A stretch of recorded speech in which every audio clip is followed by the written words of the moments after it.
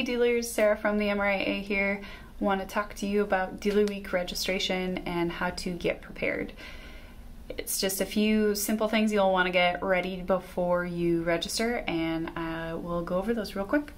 So first of all, you want your credit card. We are paperless. If you have any questions about that, feel free to reach out to Michelle, of course.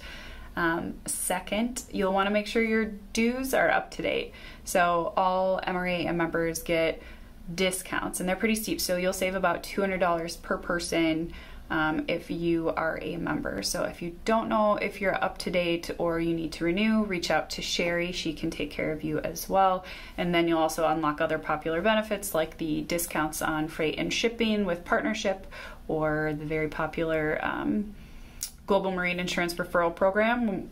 Dealers in the past have saved around, or gotten around $5,000 on average a year. So definitely be sure to check that out.